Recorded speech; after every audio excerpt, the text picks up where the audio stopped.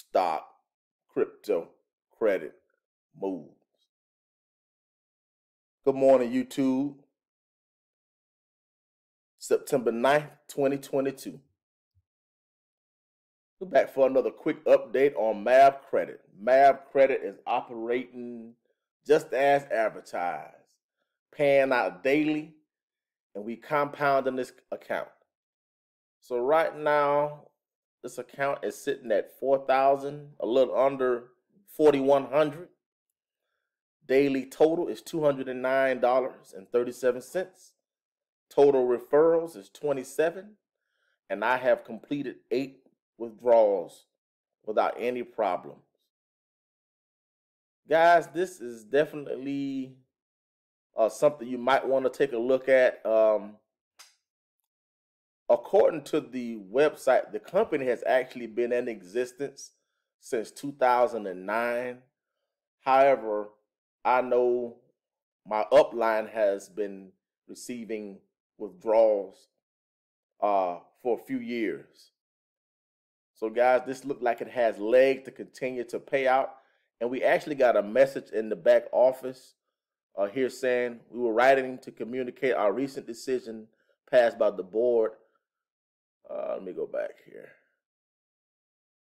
Just trying to read it. There it go. Anyways, what they were saying is they have identified some opportunities to actually increase the returns. So I guess they're going to actually be updating the black offices. Said the new percentages will be updated in the user account for Monday, the 5th of September. So, yeah, I like the transparency. They're letting us know that there may be some changes that lead to slighter increases in earning percentages. I'm fine with that. Also, they're talking about the duplication reward if you decide to participate in the referral side, which has been helping me grow this account faster. So I have 27 referrals and more people have actually funded. So this helps you grow your account. So I actually got a bonus today and a few days ago. And this account is making probably 30, 40 bucks a day, which doesn't sound like much, but over the course of a month, you've actually made 600-700 bucks.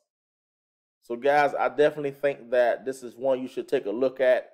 You need at least $100 to start, and just start compounding. Start wherever you're at and just add funds over time. Definitely want to do your due diligence. I tend to feel that this platform can be around for a very long time, but I'm not a financial advisor. I'm just here to share what I'm doing. So you definitely want to put in what you can afford to risk. Don't risk your rent money, and you should be fine. You have to take calculated risks. So inflation is high, and we have to do something to make passive income so we don't work ourselves to death. If you like this content, we would love to have you subscribe, hit the notification bell, and until next time, signing off.